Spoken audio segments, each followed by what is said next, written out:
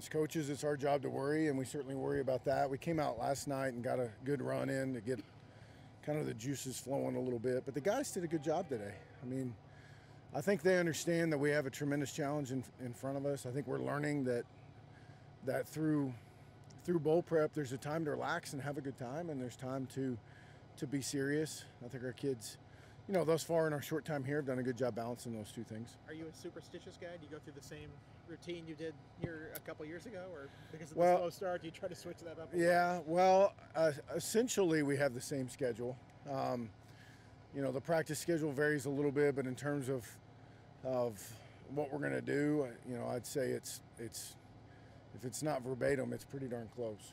Caleb wasn't out there today. Is it still the back? And is he closer, or do you not anticipate? No, I don't. I just don't know right now. No. Obviously he wasn't able to go last time, and he's still not getting much work in. And then, you've talked about Monty Chapman, but what about Breon Murray? He had to move there because of depth concerns. How's he done, and do you expect him to be able to step in, because now he's kind of one away too? Yeah, continues to work and get better. Hadn't played a tremendous amount of just football in general. And then when he got here, you've just seen him go about it in the right way and continue to get better. There have been a couple times in the middle of close games where we've lost a guy or two, and he's just been thrown in there, and he's stood up and at a couple different spots, quite honestly. So I've been pleased with his development. Is there a silver lining in that you're not playing a team that's going to throw it 70 times or something? Well, I mean, there's certainly some of that. We know we'll still be tested on the outside. I mean, but it's pretty obvious what they intend to do in terms of running the football with the extra hat with the quarterback, and then some of the read stuff. So we'll still need to have our eyes in the right place and be ready to win some one-on-one battles down the field. Looking at some of those defensive linemen they have, the tackles are like 360, 370. They got like a 6'9", 300-pound guy. Have you faced a D-line maybe that just physically big this year, or remind you of anybody? Not this year. It's pretty impressive the job they've done in terms of recruiting to a system and what they're trying to accomplish on the defensive side of the ball. I mean, they've obviously gone out of their way to be massive on the front, and have in turn made it very difficult for people to run the football. Years ago Virginia was like that. I think Bronco's been a little bit like that when he was at BYU.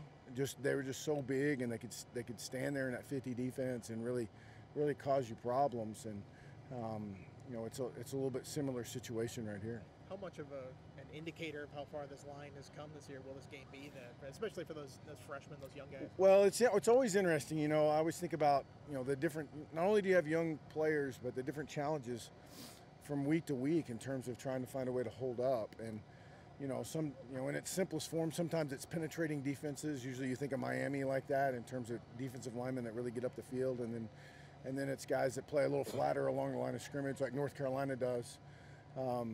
This is a little bit of a combination of both. There's just such large human beings on the defensive line. Trying to find some crease in there is difficult. So I think if you can find a way to plunge it up in there and get 3 or 4 yards, you got to be pretty happy with that. Because you go look at the film, not very many people against some really good teams have been able to do much more than that. You said Braxton was kind of the scout team, kind of simulating some of those fast guys. Obviously couldn't be here on this trip. You have Jacob. How important is that role?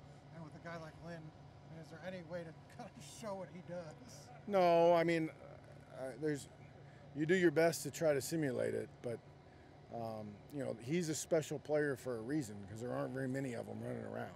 But we've gotten good looks from our guys. They're doing the best that they can to help us get prepared for what we're about to face. Is there anything from last year's bowl game, either the week leading up to the game or the game itself, do you think kind of helped the guys this year, help them prepare for this time around? Well, I think whenever you've been through it before, you have some level of understanding of what we're trying to get accomplished. And I try my best to explain it to them, heading in terms of how we're divvying up our time and what's expected of them.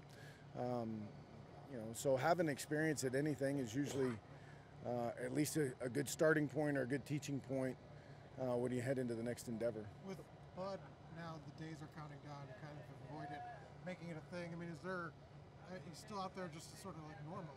At any point you address that and do something different with the days kind of here? You know, this is kind of his last go. Yeah, I mean, the best way we can do it is go play really well. I don't know. We had some really nice things there during the season. Towards the end of the year, that I know Bud was very appreciative of from our administration in terms of making sure we play proper respects. But we do talk about it now. This is the last go around.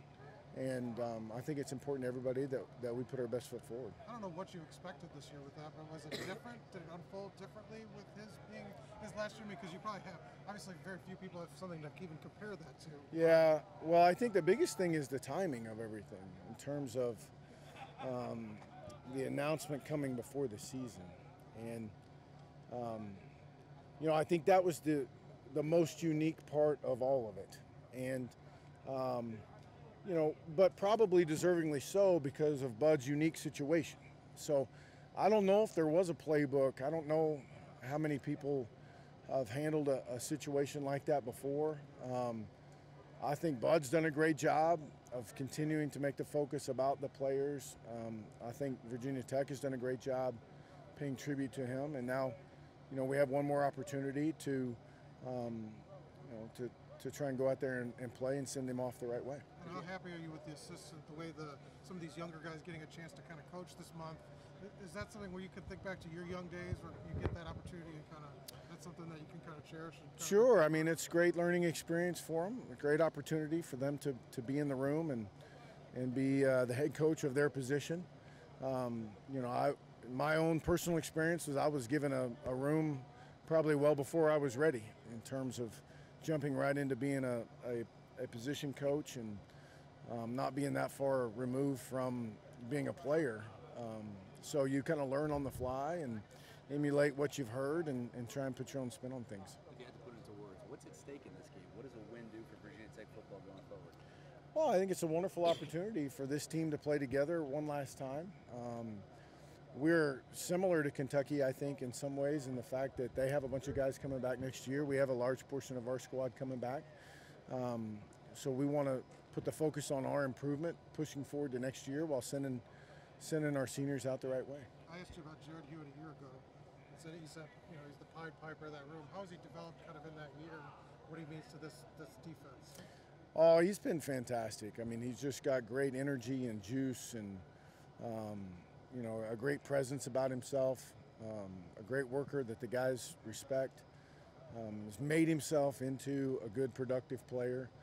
And, those young guys certainly appreciate him and respect him. And, he's going to do great things moving forward for this team. You've run the ball well the last two bowl games you've played. Is there something about that, either like rest or a game planning when you have that full month in between that's Yeah. Well, thinking back to 2 years ago, the Oklahoma State game, that was a little bit like Wake Forest this year in terms of like trying to find a way to play a little bit of keep away while still being productive. And we were able to run the ball. We had a bad turnover on the goal line, if y'all remember, that really hurt us in my opinion, and a couple plays on defense.